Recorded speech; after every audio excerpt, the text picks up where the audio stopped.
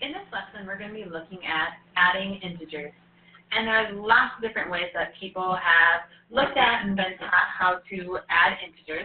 And the way that we're going to look at it today is with the idea of heaps and wholes, or hills and wholes. So before we can do any of the adding or subtracting, we just kind of have to get down the idea of what a heap is and what a whole is and what each of those stand for. So in this case, if we have one hill or one heap, that's like a positive 1. It's like it's above ground. If I'm at the beach, I've made one mound of sand. I'm making a sandcastle. And if I have one hole, that would be like underground. That's like -1. So we're going to use that idea today to help us with adding integers. So a hill or a heap is like a positive 1. A hole is like a -1. So one idea to think about is just how can we represent 0?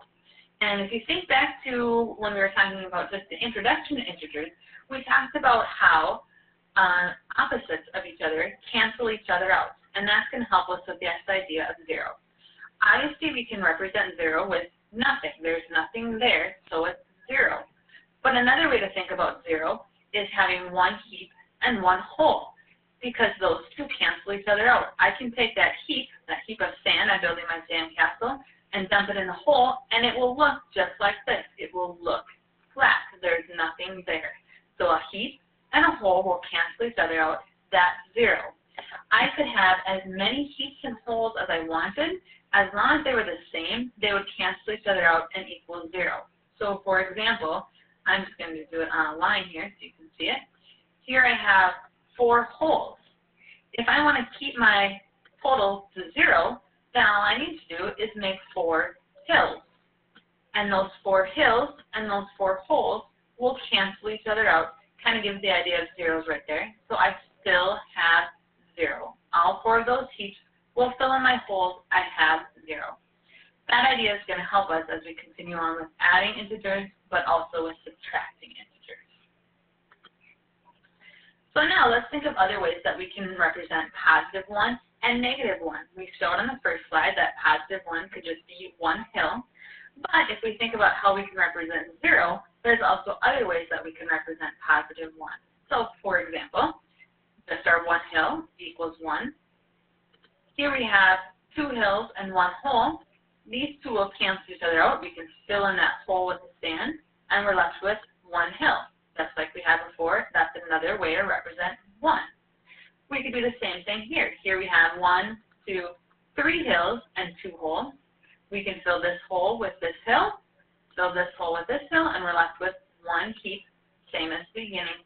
All 3 of these are different ways to represent positive 1. We can also look at -1 and give us the same idea. Here we have -1, like we talked about before. It's just a hill. And then this is just like our idea from above, where we have ones that can cancel each other out. So 1 hill can go in that hole, and we're left with 1 hole, or -1. We can do the same here. Those two will cancel each other out. We're left with -1. Again, we haven't started any of the adding integers yet. These are just basic ideas of this heaps and holes concept that's going to help us with the actual adding integers and subtracting integers. But we have to get this idea down first before we can get to the adding integers. So now let's look at 3 plus 3. Obviously we know that the answer is 6, but what would that look like with our heaps and our holes? This line right here is like if we were looking at the ground and we're eye level with it. So anything we draw underneath that line is like our holes. Anything we draw above it is like our hills.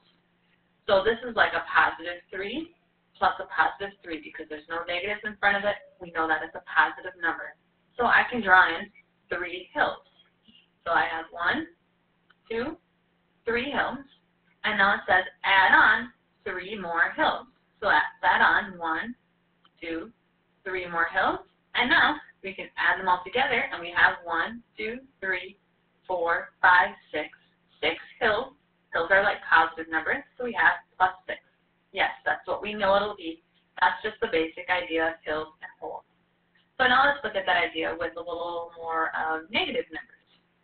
So here it says -4. Remember, negatives are like holes, so I'm going to start with 4 holes.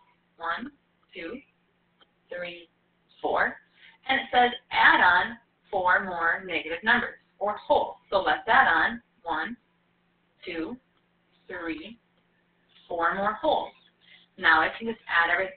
see what I have, and I have 1, 2, 3, 4, 5, 6, 7, 8. I have 8 wholes, or negative 8. So negative 4 plus negative 4 will give us negative 8. Looking at another one, first we can just look at what that would be modeled as. Here it says we have plus 4. That would be like 4 hills. So we can look at it with the actual hills, 1, 2, 3, 4. Or if you like the line better, we can represent it that way. And then it says add on negative 2. Remember, negative is like holes, so I have 2 holes. Or if we like the line better, we have negative 2. Now, we can go back to that idea of hills and holes canceling each other out. And I'm going to do some canceling out this time. So here I have a hill and a hole that will cancel each other out. And here I have a hill and a hole. And I'm left with 2 hills, or positive 2. I can look at that same idea with our line here. Here we have a hill and a hole that will cancel each other out. Here we have a hill and a hole that will cancel each other out. And we're left with 2 hills, which is plus 2. So either idea, either method will give us that same answer.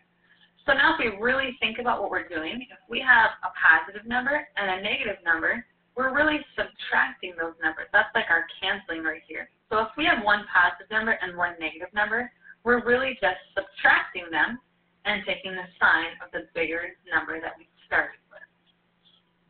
Let's try another example. And we'll just use our line just so that we can see what that would look like. So here we have 7. Remember, if there's no sign in front of it, we know it's a positive number. So I'm going to start with 1, 2, 3, 4, 5, 6, 7. And I'm going to add on negative 4, which is like 4 holes. And I'm just going to draw them right underneath here so that I know how many are going to be canceled out right away. So there's 2, 3, 4. Now I can easily see what numbers or what hills and holes are going to be canceled out and what's going to be left.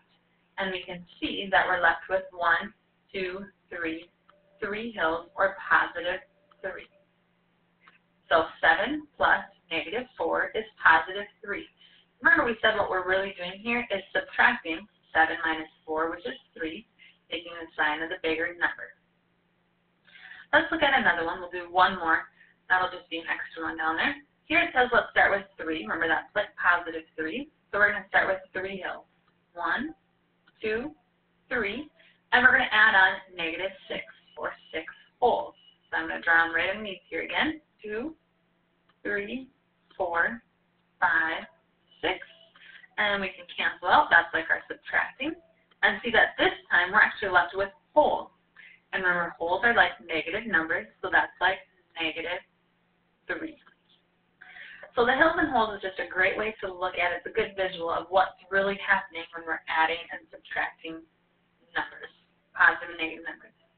So what are we really doing? We already talked about this. But what we're really doing, if they're both negative, we're just adding them up. It's having 4 holes, adding 3 more holes, and it's going to be 7 holes. Keep the sign the same.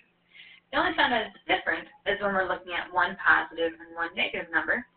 And like we said, we're just going to subtract the 2 numbers. We're not worrying about the negatives. And then we're just going to take the sign of the bigger number. So in this case, negative 7 plus 2. If we subtract those, we would get 5. And then we're going to take the sign of the bigger number, which the bigger number in this case is 7, or the bigger absolute value. So I'm not thinking about the negatives.